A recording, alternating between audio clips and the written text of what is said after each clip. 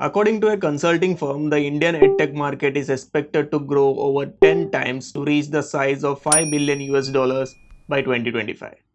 Also, the gross margin in EdTech is very high as compared to other sectors. So the EdTech industry looks very lucrative, right? Well, it is not.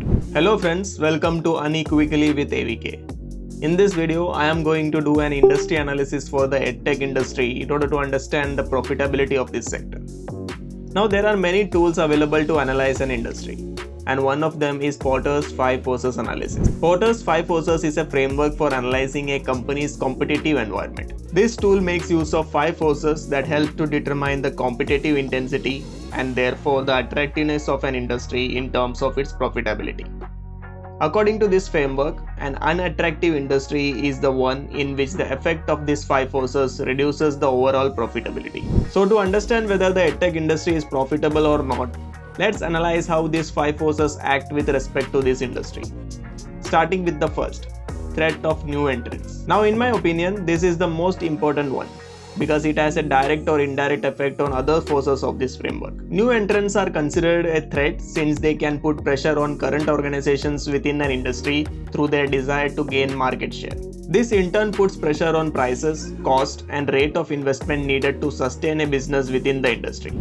Now, in order to safeguard from this threat, existing industries try to create barriers to entry, like requirement of high capital investment, having specialist knowledge, patents, using economies of scale, technology protection, etc. So if we analyze these factors for an EdTech industry, you will find that they don't require very high capital investment, there is no special knowledge that you can't acquire, no patents in education, there is no benefit of producing in large amounts, and the technology is readily available. Thus, considering all this, we can say that the EdTech industry has very few barriers to entry. Hence, it has an industry disadvantage since the threat of new entrants is very high. Next is competitive rivalry. As the entry barrier is less, the number of companies competing for the market share increases, leading to intense rivalry. Due to this, companies have to either keep investing money to make their products more attractive, or they have to sell their products at competitive prices to stay in competition. Both of these practices lead to a reduction in profits.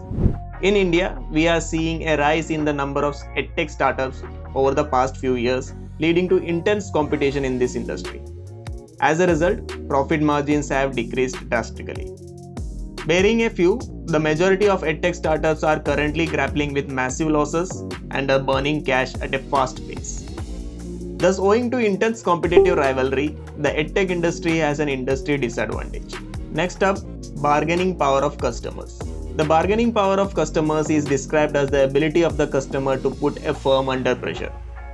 The buyer's bargaining power is high if they have many alternatives and the switching cost is less. For example, in the EdTech industry, there is intense competition going amongst the many competitors, and most of them are providing more or less the same product with very little differentiation. So a buyer has many alternatives to choose from for the same product. Thus, their emphasis will be on the cost. And since the cost of switching from one company's product to another is very less, a buyer can pressurize the firm to reduce the cost of the product, thus in turn reducing the profitability. So as the bargaining power of the customer is high, the EdTech industry has an industry disadvantage. Now it comes to bargaining power of suppliers. Suppliers of raw materials, components, labor and services to firm can have power over the firm when there are few substitutes. For example, if you are selling a special kind of cake and there is only one person that knows how to make it, then he or she may charge excessively high prices for their services. Now in the case of EdTech industry, there isn't any secret sauce or recipe for creating great products. Everything is readily available and can be easily replicated. So the bargaining power of the suppliers in EdTech industry is very less. Hence we can say that the EdTech industry has an industry advantage here. Finally, the last force in this framework, threat of substitutes. A substitute product uses a different approach to try and solve the same need. Now when the EdTech industry came into existence, it was seen as a substitute for the traditional teaching methods. But even after much advancement, EdTech is still unable to establish itself as a substitute. Today it is seen as something which can supplement the old ways of teaching. Now if EdTech is going to continue as an auxiliary part, then it faces the threat from substitutes like coaching centers, home tuitions, private tutoring, etc. Now locally these substitutes can give a stiff competition, but they might not have the reach and technology that an EdTech company has.